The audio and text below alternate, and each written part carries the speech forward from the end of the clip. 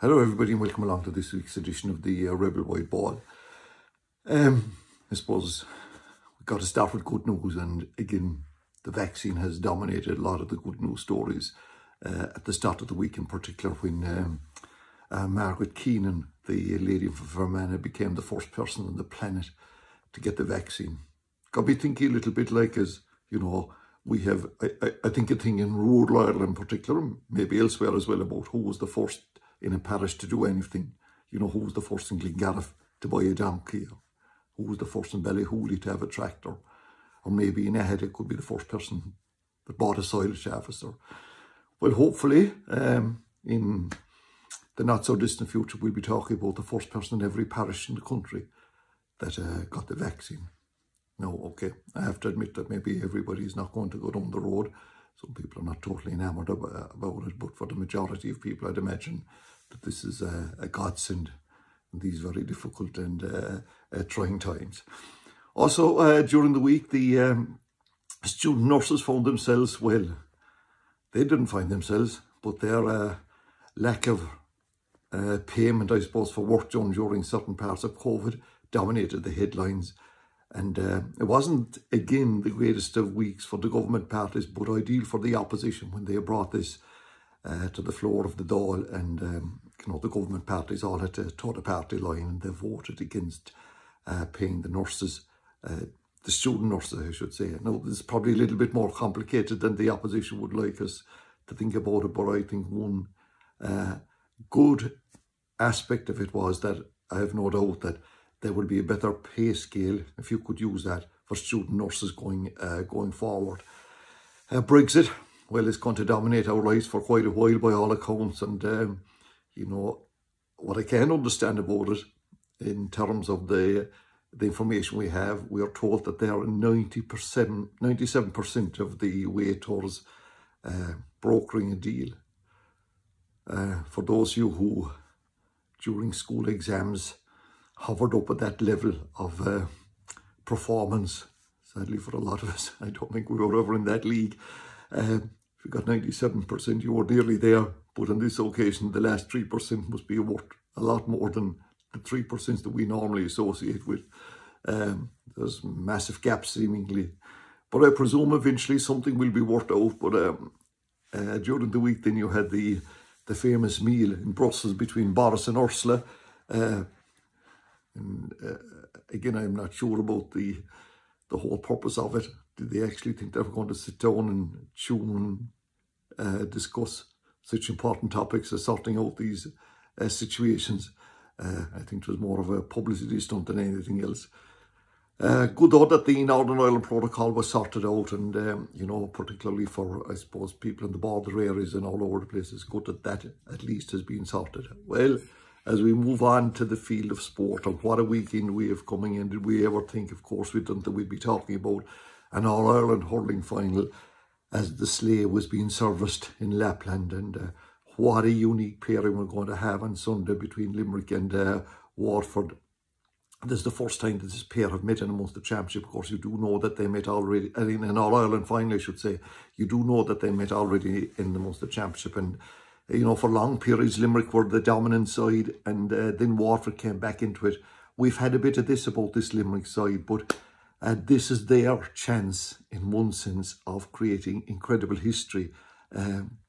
It's now kind of recognised that you got to win two All-Irelands to be, I suppose, that special person. If you look at the Clare hurlers, how many of them have made a real good living out of winning their two All-Irelands?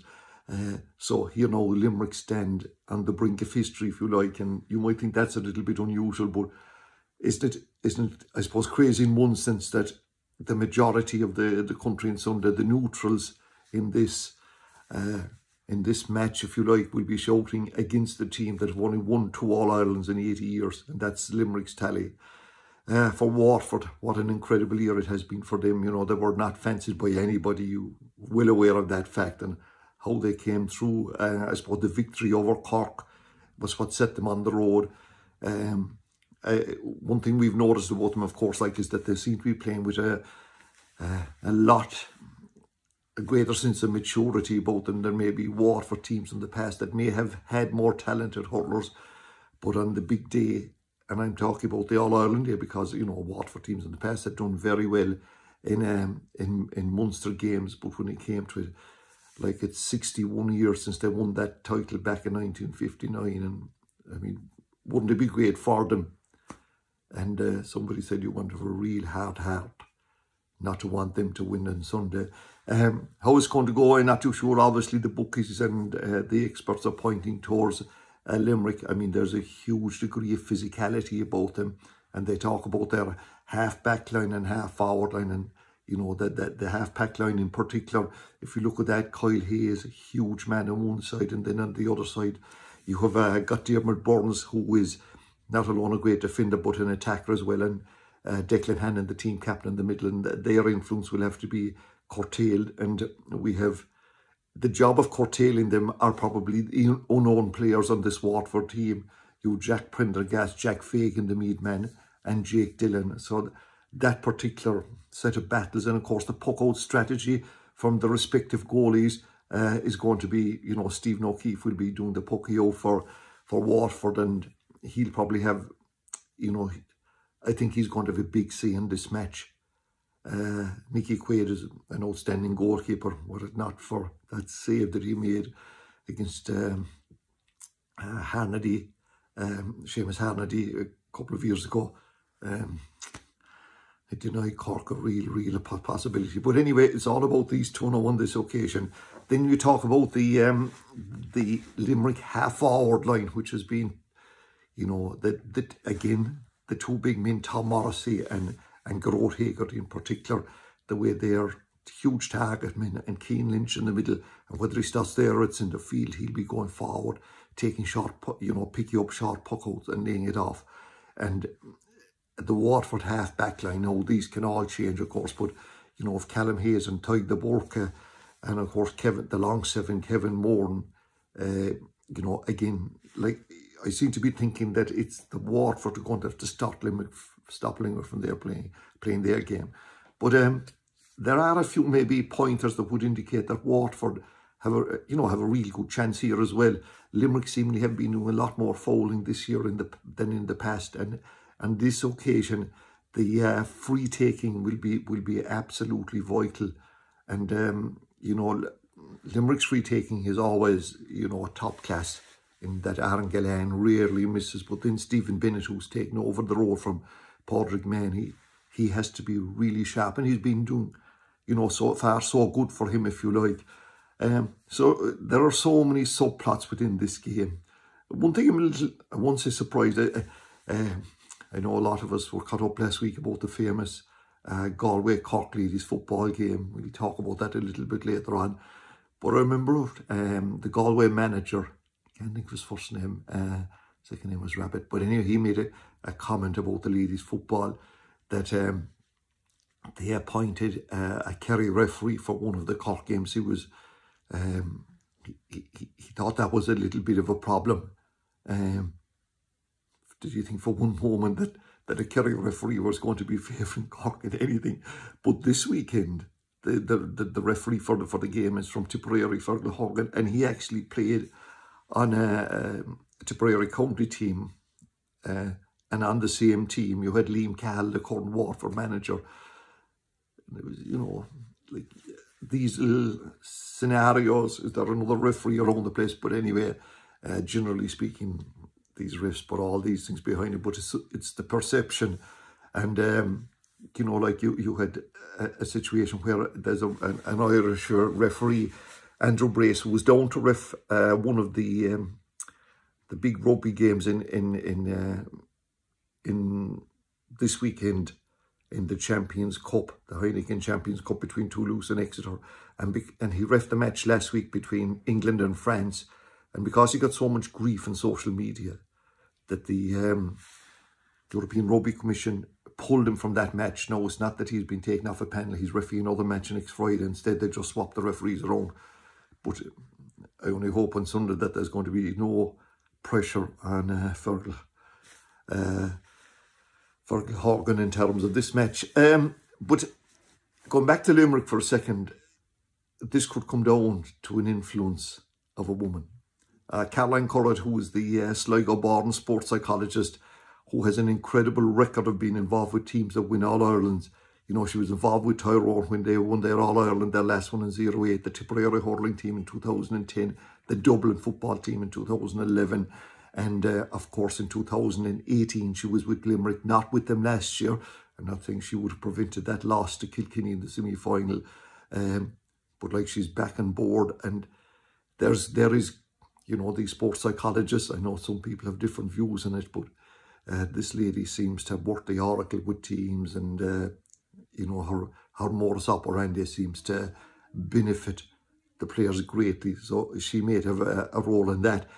Back finally from a Waterford, there's no doubt that Austin Gleeson and Daisy Hutchinson, their two, I suppose, main forwards, besides Stephen Bennett, are going to have really massive games. It's going to be strange, isn't it, that, you know, the two managers during the week, you know, had to issue statements telling people, you know, to stay safe, maybe watch the match in their own homes, rather than congregating in large crowds or anything like that. Probably no cup presentation, but whoever wins it, won't it be some absolutely massive achievement? If Limerick win it, it'll be the first time they're doing their two in a row. First time in a row, no, but this team will have two.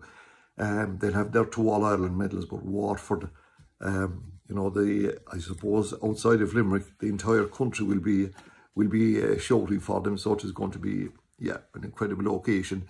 And of course, we can't forget the big game before it is the Joe McDonagh Cup final between Kerry and Antrim. And of course, Antrim are the favourites here, no doubt in the world about that. But for Kerry, those small 9 little parishes up in North Kerry, I know there's a couple of guys in Kilgavin and Kinmare maybe on the panel, but it's about that hurling tiny enclave. And they all play at the same level of hurling. It's an incredible championship down there. And winning it is a serious badge of honour. But can Kerry get over the line on this occasion? Obviously, for those that have connections with the county, and I would imagine anybody that follows hurling in Munster will be rooting for them. I won't say the ironic thing, but the most unique thing, you can see the difficulty they have of getting Britain out of Europe in Brexit. Will the hurling fraternity have no problem in getting teams from other provinces into Leinster? Because already, as you know, Galway playing the Leinster Hurling Championship. If whoever wins the Joe McDonagh Cup on Sunday in Croke Park will play in the Leinster Championship next year. And like, that has to be a most unusual scenario, if you like. After all the debacle last week about ladies sport, I suppose the controversy about fixtures and about the venue change and all of that, you know what, I think a silver lining big time applies here, and this will focus the governing bodies of these organisations to do something about it in terms of having one organisation for the development of both sports. Now, you might point and say that there is not huge evidence that it works maybe in rugby and soccer for the ladies, but I do think that for Gaelic games in particular, like that, you know, a lot of these clubs are the same clubs that play hurling and football, sisters and brothers playing, and different conditions applying. No, I don't think that the organisations themselves, they got so much stick last week, are going to do this without a bit of an outside problem, and it may take a ministerial intervention. Say what you like about Shane Ross, but when you told the FBI boys that the postman wouldn't be calling with the check to bail them out, they weren't long getting their act together, and there was fellas packing to the hills that had been in that organisation for a long time, and maybe something like that. But I would have thought that the actions of 5 girls, Cork girls, dual players, you know, that's when that all started. That should end up on a Monday night with the Taoiseach of the country making comments and intervening. Well, maybe not intervening, that might be too strong a word. So I think good will come from it, but I do think that it may take an outside push to ensure that, I'm not saying this won't happen again, my God, it will of course, but at least that having like the ladies football and the Camoga, there's no doubt they should be together. And a lot of clubs around the country that have these sports, they have this one club model, you know, everything under the one roof, which is to be greatly welcomed. But anyway, when Whereas last weekend it was a bit of negativity. This weekend the Saturday could be described as being a super Saturday from a ladies' sport point of view in this country. We have the Camogie final at 7 o'clock on Saturday evening between Galway and Kilkenny. Galway, the All-Ireland champions, and they bid to win. I think it's their 4th title. It'd be the first time in their history if they did back-to-back. Kilkenny are going for their 14th. They've already won 13. They won back in 2016, but they have lost 3 in a row. And at the start of the season, there was a lot of talk about, you know, that the Kilkenny team, a lot of their girls had decided to take the year out and maybe pack it in altogether. But they're back in business, and, you know, their win over Cork, which was not expected. Cork seriously disappointing losing that game in Páirc Uí Chaoimh. But look, the Kilkenny team, their, you know, players watch out for Denise Gall, who after a slow start against Cork settled brilliantly and landed some great scores. And then you had Miriam Walsh and Anne Dalton getting the goals. Galway, well, their team captain, Sarah Devlin, she will never forget this year for many, many reasons. If they win on Sunday, she becomes the first captain in 54 years to do back-to-back Camogie titles. And of course, she will also remember this year, I presume, for the fact that she made 2 attempts to get married back in March and on the 4th of December. But if we're there to win, I'm sure that she'd forget about all of that. Watch out as well for a girl called Rebecca Hennelly. She's the lady that does the sideline cuts. And there's 2 points for those now, as you know. So, and also, it must be said that Camogie has got a lot more attractive to watch since they made some rule changes, allowed a bit more of physicality and a couple of more little minor changes along the way. So, yeah, really looking forward to that. And then you have the FAI Women's Cup final. That's in the Tallaght Stadium at 3:15 on Saturday. And of course, here we have Cork City versus Peamount United. And Peamount are the, I suppose, the team in form. They're the league champions. They're going for the double. They have beaten Cork, I think, on maybe twice this season already. And, you know, they will be the favourites. Cork's last victory, I think, was back in 2017 when they beat UCD. A girl called Claire Shine from Douglas, who's now playing with Glasgow Celtic, scored a goal that day. For this Cork City team, the captain, like, they're a young side. And Marie O'Sullivan is the team captain. And of course, Saoirse Noonan, the Nemo Rangers Gaelic footballer, Cork City soccer player, and of course the Cork Gaelic footballer who will be in action, please God, in Croke Park on Sunday week in the All-Ireland Ladies Football Final. Yeah, but, you know, Saturday is going to be the day for a big day, as I said, in ladies sport. And, you know, we send best wishes, obviously, to Cork City in their efforts to win that particular cup. In terms of other GA matches, it's a big weekend for 2 Cork hurling teams. The the minor team, which is under 17, they play Limerick in a semi-final in Thurles at 1 o'clock. And then at 4:30, it's Cork versus Limerick in the Munster under 20 semi-final. And that game goes on in the Gaelic grounds. The Cork they're called the Cork minor team now, you know, under 17. That age change, I think, for the start of the 2018 championship. There was an under 17 championship played that year as well.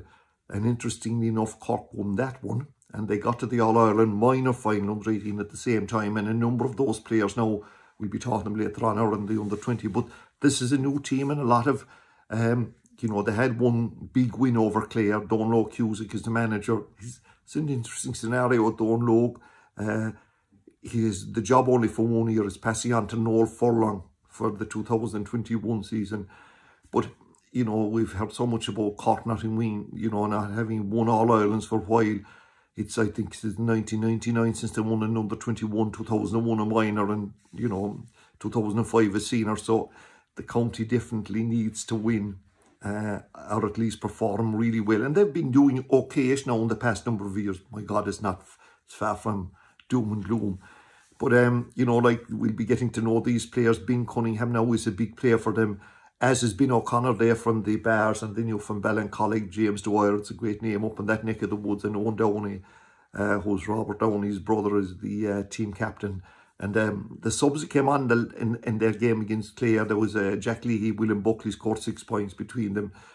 So, yeah, and if they win, they'll be playing the Munster final against either Tipperary and Waterford, and that game goes on the 20th of December. And, you know, it's great that they got their opportunity to get back, I suppose, playing minor hurling. They thought maybe that the year it wouldn't happen, but it has, thankfully, for the under-20. And this is really a really important match. They defeated Kerry 224 to 210. And even though Kerry, in fairness to them, did play well, it was never going to be a real serious match. And this Cork team, as I said, now have won. You know, they have, some of them were playing in that under-17 the team that won the All-Ireland. Some of them then were beaten in an All-Ireland final. And players like, you know, Dara Connery, who comes from the Piercy club. You have 3 players then from Blarney in Paddy Power, Shane Barrett, and Declan Hanlon, I should say. I keep calling him Hanlon. They're 3 very important players. Conor O'Callaghan, I should say, the cornerback from Drumtariff. These are well-seasoned players at this stage now. You have the Roach brothers from Bride Rovers, then Timmy O'Connell from Middleton. Alan Connolly gets his chance now. A lot of talk about him. You know, he's the Blackrock player. And you have Anne Walsh-Barry from Carricktool. Sean O'Donoghue from Courcey Rovers. So I really do fancy them. Pat Ryan is their team manager. And if they get to an All-Ireland, I think that's played on the 22nd maybe if they get to a Munster final, I should say. I fancy them to do that. I suppose the week that passed was also noteworthy that I often wonder when players announce their retirement, do they get the phone call before or after? But anyway, during the week, there were a big retirements from the game, and I suppose the big one was Anthony Nash and Aidan Walsh.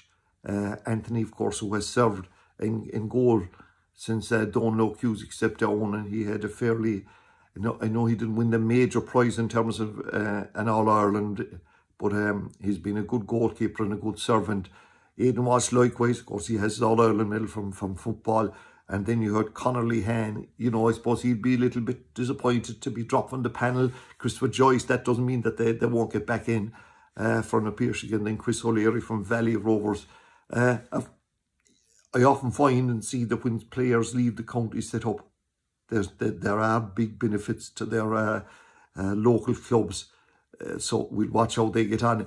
And finally, then during the week, next Tuesday night, Kerry play Cork in the Munster Minor Football semi-final. And my God, this is another big game, like, because Cork, you know, they won last year's minor and under-20 All-Ireland, but they didn't win the under-20 this year in Munster. Kerry won that. And I think this is an important game as well. And that final, the Munster final, I think, goes on the 22nd.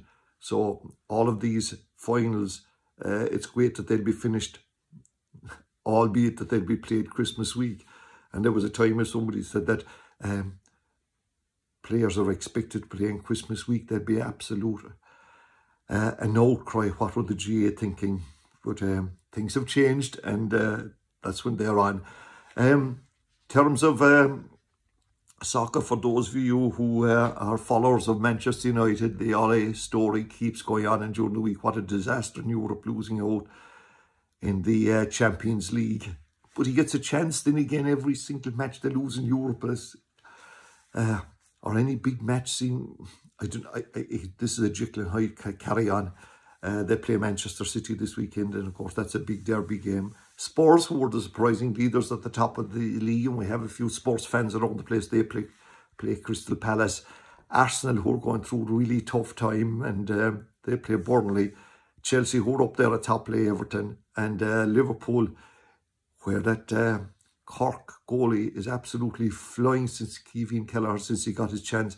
They take on Fulham, and I think everything is going well for Kevin. And even though that a lot of people aren't Liverpool supporters, and nice that there's a Corkman doing well in that one.